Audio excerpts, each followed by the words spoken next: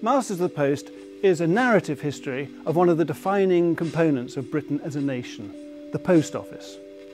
It covers 500 years and is a history full of extraordinary stories.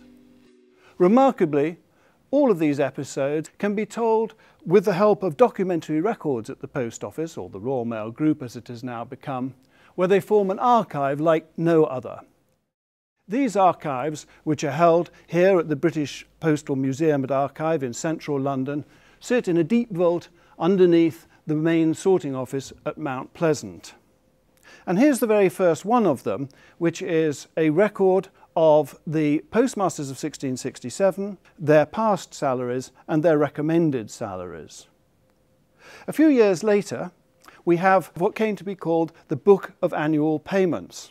And this details the names of those who are to receive financial dividends from the post office each year, with a record of how much is owing to them.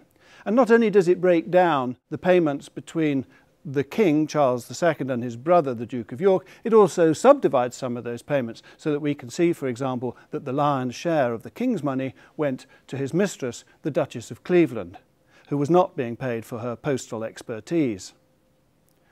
A couple of miles further along the archive shelves, as it were, is a box containing something rather strange. These are official packets from the post office, and this is how they appeared in a courtroom in 1964, for these are the exhibits in the Crown prosecution's case against the men arraigned for the Great Train Robbery. These packets contained used banknotes on the train which was intercepted in the robbery. Masters of the Post has a fresh story to tell about the Great Train Robbery, revealing how the internal security department of the Post Office came very close indeed to preventing the robbery from happening at all.